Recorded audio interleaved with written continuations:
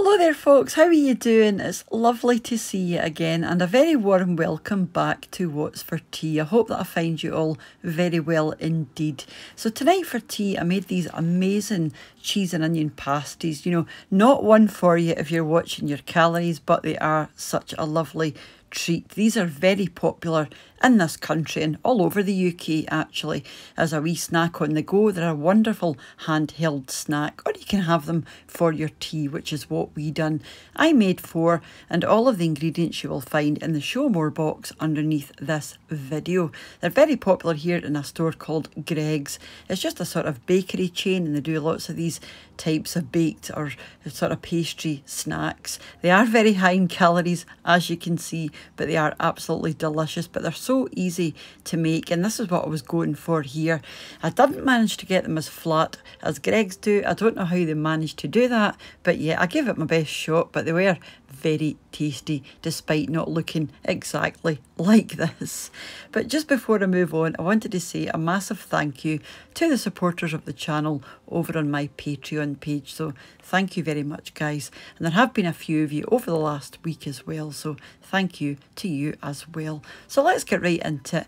This is everything that I used, but like I said before, all of these ingredients will be in the show more box underneath. If you just click the show more, it'll, you know, pull down a wee box and you'll find the weights and grams and ounces and everything that I'm using. Now this looks like quite a lot of potatoes, but I am actually making 2 batches of these. So if you end up making them and you don't think you've got enough tatties, don't worry, I actually ended up making more. I'm using pre-rolled shop-bought pastry, but if you want to use your own, by all means do so, but puff pastry is quite a laborious task and it does take a wee while, and I think this, you know, pre-made pastry is an absolute lifesaver, especially for something like this. So let's go and see what I done and how they turned out. So the first thing I done was boiled my potatoes. So you just want some cold water, and to that just add your potatoes. I used 3 sort of medium-sized potatoes. Don't worry, I know this is more, but you'll need about 3 sort of small to medium potatoes. So just let them come to the boil in some cold water, and then you can add your salt, because if you add your salt into the cold water, they'll take longer to boil. And once they're nice and soft, just drain the water out and give them a good mash for a couple of minutes. Don't be tempted to add any butter or cream or anything, because your mixture will become too loose, and we're going to add some butter in a wee minute from the onions anyway. So that's fine, so just set that to the side. Now we're going to fry the onions. So get a good knob of butter, let that melt, and to that you want to add a medium onion. Just make sure it's finely chopped. You don't want big chunks of onion in this. Once they're nice and soft, you can add that to your cooled mashed potato along with your cheese and your cream cheese and a couple of teaspoons of mustard. And just give that a good stir together. And don't worry if your cheese doesn't fully melt, because you'll usually find in these sort of things, you know, you do have a wee fleck or 2 of cheese in there anyway. So that's absolutely fine. So set that to the side, and now you're going to cut out your pastry. So like I said before, I'm just using this pre-rolled shop-bought puff pastry, which I love. If you're good at pastry, make your own, of course. So just roll this out, and from this you want to get 8 equal squares of pastry. So I've just cut out 4 sort of long strips, and then I've gone across the middle to make 8. I've rolled mine out just a wee bit more, just to get it a wee bit thinner. So once you have your 8 pieces, all you have to do is spoon on your filling. Now don't overfill these because you don't want them to burst, but at the same time you do want a good amount of filling in there, because your pastry when it bakes will expand upwards and give you quite a bit of room in there for your filling. Then you'll want to brush your edges with some beaten egg.